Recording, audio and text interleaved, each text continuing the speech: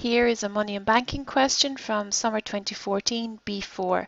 My bank is the only bank in the economy, which is important, when the general public holds no cash.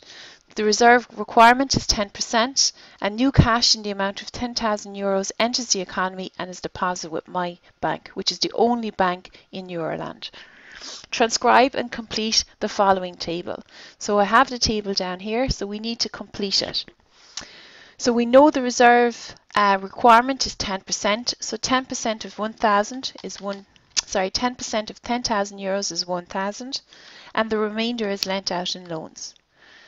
So new deposits of €10,000 enters the economy, and if the reserve ratio is 10%, 10% of 10,000 is 1,000, and the remainder is lent out in loans of 9,000. And that is your starting point of stage 2. 10% of that stays in the bank, and the remainder is lent out, and that's the starting point for stage 3. Again, 10% stays in the bank, the remainder is lent out. 10% stays in the bank of 729, and the remainder is lent out in loans. You can continue this process with the concept etc. highlighted here, but we're only required to complete 4 stages of this question. The next thing we need to do is work out the totals, and in order to work out the totals column, we need to work out the deposit multiplier. And deposit multiplier is 1 divided by your triple R, and your triple R is your required reserve ratio. So 1 divided by 0.1, and that gives us a deposit multiplier of 10. You multiply your deposit multiplier by your initial deposit of €10,000, and that gives us €100,000. And that is the total of the new deposit column. We know 10% of that stays in the bank as reserve, so 10% of 100,000 is 10,000. And the remainder is lent out in the form of new loans, which gives us our total for our new loans column. And that completes part A. Part B, when the process of new bank credit creation has been completed, by how much will the money supply have increased as a result of the new cash?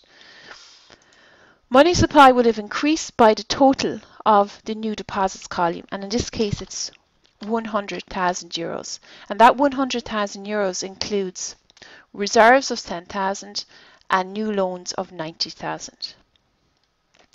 Part C, set out the final row of the table above in balance sheet format.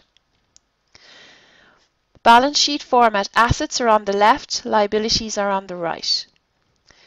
In terms of a bank's assets, a bank owns its loan book and it also owns the reserves that sits in a bank's vault. However, a bank owes its customers deposits or savings.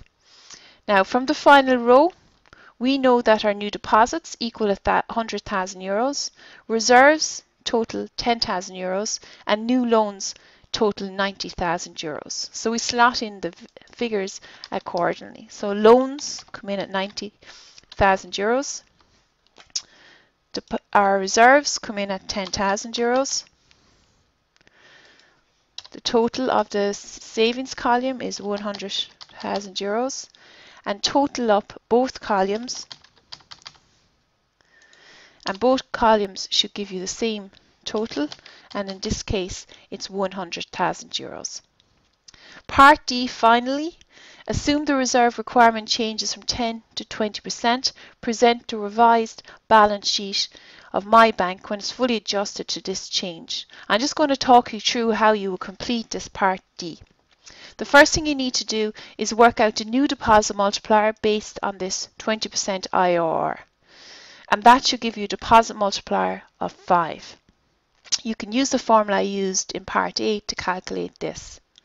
Our new balance sheet, in order to work out the new balance sheet, we need new totals. So we need to work out the new totals based on the 20% triple R. We don't need to complete the whole table, we just need to complete the totals. Once you have the totals completed, you can sub them into the asset liability profile as we did in part C.